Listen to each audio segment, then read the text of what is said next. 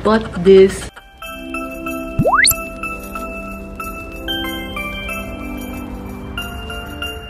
Hey mommies, welcome to Vlogmas Day 8. This is the diaper bag that I use. This is from charliebabyph. Ang gusto ko sa kanya is it's a backpack. Ayan. Ayan. Meron siyang lalagyan sa stroller here. Pwede mo siyang tabit sa stroller. And also, you can make this into a shoulder bag. Pero, I use these as reverse diaper bag as well as dito ko na rin nilalagay yung gamit ko para isang lagayan lang. And lalo na pag no yaya days, pag no yaya, no problem, gamit na gamit ko tong bag na to kasi as a backpack, madali lang siya magamit kahit nadala ko si River on my both hands na free. So, by the way, this is not sponsored. I bought this diaper bag with my own money. So, here goes nothing. I'm gonna pack na rin kasi hindi pa kasi ako tapos mag-pack. So, I'm gonna show you what's inside. So, meron na ako nalagay some things. Ball pen, always handy. Bib. This is bib na naka-rolled up. So, I have 2 bibs for River kasi kumakain siya and we're on the road. Nagagamit namin yun palagi. Oh, 3 bibs pala. Meron pang bib dito. Socks. Actually, have some socks here prepared. So, we have 2 socks. Also have my keys here. Dito sa may zipper na to. Lagi siyang permanently nandyan. Para paglalabas ka ng bahay, sa labas lang siya ng bag mo. Going to Baguio, and sometimes, gamit din siya if we go to church or sa ibang places like malls. I have to put River's jacket. Ito yung mga damit ni River.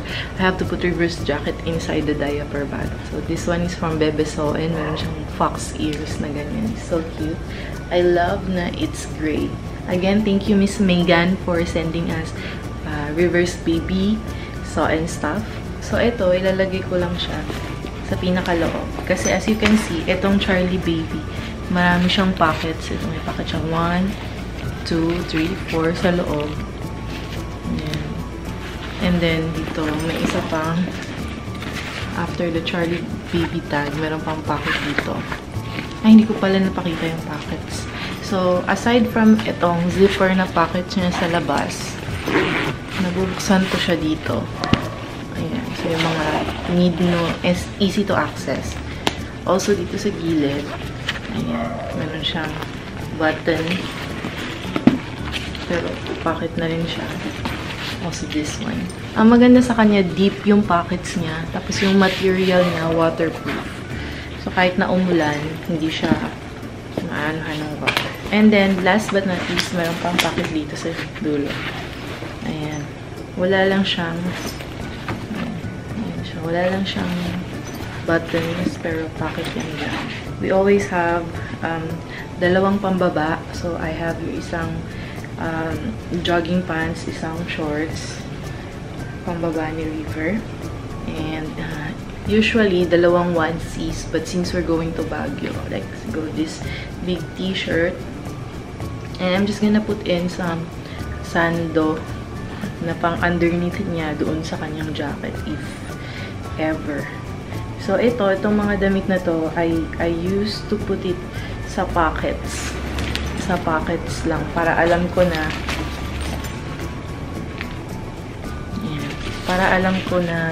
magdandali siyang mahalungkat. So, dito sa first pocket is the bibs. Dito yung kanyang socks. And then here, I'm gonna put malaki yung pocket niya, actually deep. Parang isang kamay ko, malaki yung kamay ko. So, dito ko ilalagay yung kanyang mga clothes. Tapos, i-roll ko sila ng ganito para hindi gusot masyado. So, ayan. I-roll natin yung mga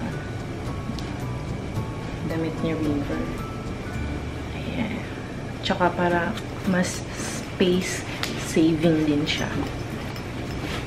Okay. So, I'm gonna roll this one and this one. Ayan.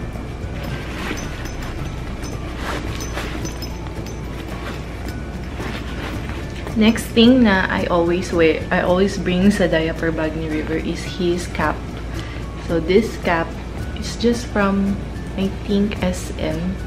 It's just a normal cap. Kasi pag umuulan, umaambon-ambon, I want to be able to put a hat on River or maabutan kami ng gabi para hindi siya mahamugan. Of course, we need to have lampin. So I have three pieces of lampin here. Ilalagay ko lang din siya sa pinaka biggest area sa ilalim. So alam ko na yun yung nandito.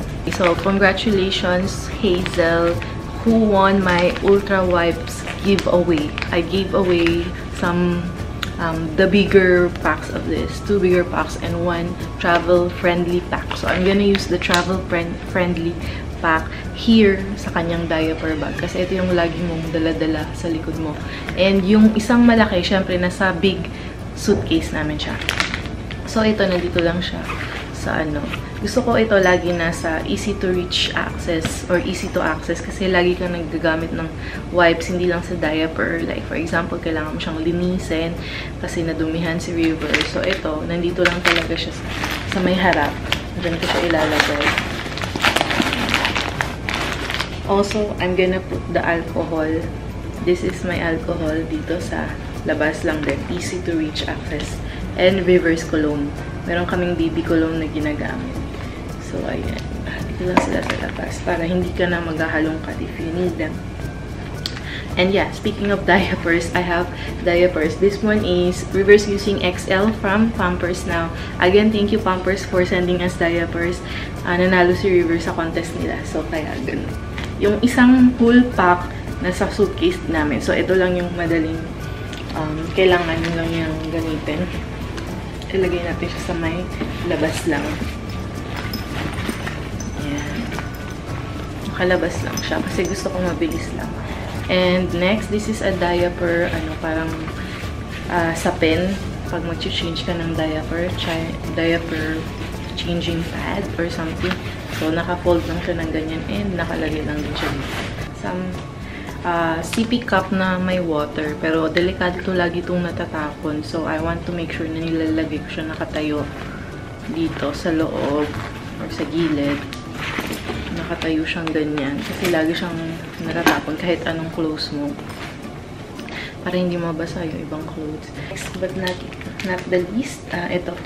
Naka-ziplock siya. Hindi ko alam bakit sila ziplock to ni Yaya. This is anti-mosquito patches. Alam ko na kung bakit niya ziplock. Para yung effect niya hindi mag-expire agad. So, ayan. We have this one para syempre iwas dengue. Also, Yaya brought some Orisol. Ayaw niya siguro ma-dehydrate. And some Vicks. Hindi ko alam bakit merong gamot. Loperamide. So, ayun.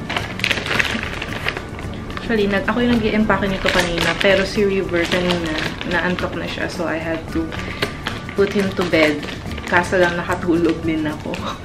So, dalawa kaming nakatulog. So, ngayon, dinagdagan ni Ren. Alam niya na mag-video ko. So, nandito lang sa labas. Dinagdagan niya siguro yung mga dadalhin. So, ito. Big pack like this. Lalagay ko lang din siya sa may labas. Kasi hindi naman siya kasya sa mga bulsa-bulsa. And usually, napupunin to kasi this is not just River's diaper bag. Nagiging bag ko na rin siya like I mentioned earlier. This is River's nursing cover. So, nabili ko lang siya sa Shopee. Ganyan siya, oh. Para siyang scarf slash basta malaki siyang scarf. Tapos, meron lang siyang butas dito sa gitna. Na pa ganyan, na lalampas yung ulo ko. Minsan lumalabas din yung paa ni River. Tsaka yung kamay niya. So, ito. I always bring this with me. Kasi nag-iisa lang ng aking nursing cover. I always bring it with me because I'm an exclusively breastfeeding mom. And minsan, kailangan talaga lalo na pag yung outfit ko, hindi siya yung discreet for breastfeeding. So, I can wear regular outfits like maybe ito, mga tank tops. And I'll just wear these, then I could breastfeed in public na not feeling hubadera. So, and then, payong. Always important na may payong ka. Dito naman to sa gilid. Sa gilid siya mapupunta. So, yan. Medyo may lumalampas sa aming diaper bag. Kasi, payong is life. So, some things na hindi masyado important. Itong supply ni River. So, lalagay ko lang din siya sa loob. Yan. And, usually, pag nagto-travel kami, it's very important na merong mga toys si River para ma-enjoy siya, hindi siya ma-bored. So, usually, dito ko na hindi siya nilalagay sa kanyang diaper bag. So, kung sa mall lang, mga 1 piece or 2 piece of toys kasama dito. And, but now, since we're going on a long trip, we put it in a different bag. So, this is the loot bag na na-receive namin nung recent party na inatenan namin. So, meron siyang sarili niyang bag. So, nandito lahat ng toys niya. Papakita ko sa inyo yung mga toys na we decided to bring. Isang maliit lang siya na bag kasi ito yung favorites ni River. So, ito yung mga natanggap niya recently sa kanya. Sa kanyang first birthday. So, if you haven't watched my unboxing video, I also did a video. So, this is a toy car. This is the musical instruments toys na nagustuhan ni River. And this is yung educational toy na yung tumutunog-tunog. Gift din sa kanya nung birthday niya. And this one naman are my own gifts for River. Binili ko nung nag-SNR kami. So, Smart Babies books. He loved this book kasi yung may mga circle na red. Gusto niya tinuturo-turo niya yung mga circle. And ito mga different shapes. So, yun yung favorite niya ngayon. And ito rin, I bought this card for him para we're teaching him shapes these days.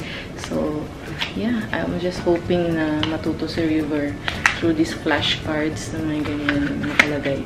Circle, and then sa likod, meron siyang example, wall clock. Ganun. Ito yung favorite niya, itong triangle, and then yung example, pizza.